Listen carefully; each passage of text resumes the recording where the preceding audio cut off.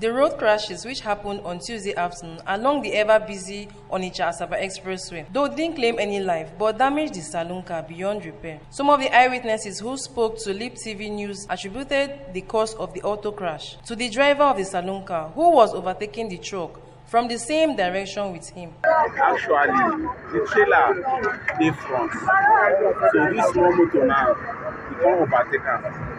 So as you overtake, I never overtake and finish. You won't go enter the trailer front. So that trailer, the right tire for the front, don't hit this back tire.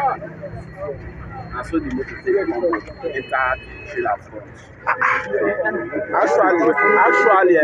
now this driver there at fault.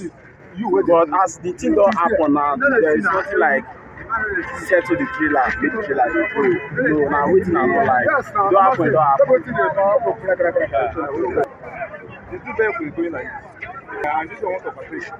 The way this one carry am back here, because you see the motor go up the road. So as the overtaker, that's why the motor wait to hear for your car. Don't carry am up, snap up, set up the pedal. The truck driver, who simply gave his name as Charles, had earlier demanded the sum of 500,000 naira for the repair of his truck from the Lexus driver for being at fault, later reduced it to 100,000 naira only. I was coming from on my way coming from I was so surprised that this car brushed my front of my motor.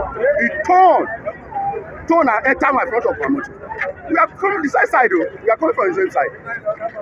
Was it my front? Yeah, it was overtaking. They said to the money they said they want to pay me, I've never complete. They only give me 100,000. They said they are going to pay 150. I said okay.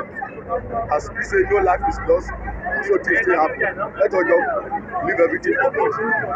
At the end of the day now, send only 100,000. So he said he doesn't know how he take drive the motor.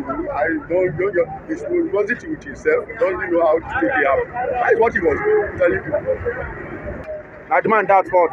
Which man? The trailer man. If they send a kill them, we for run. See what you do people motor. Do them finish after they say finish. He say make them pay you money.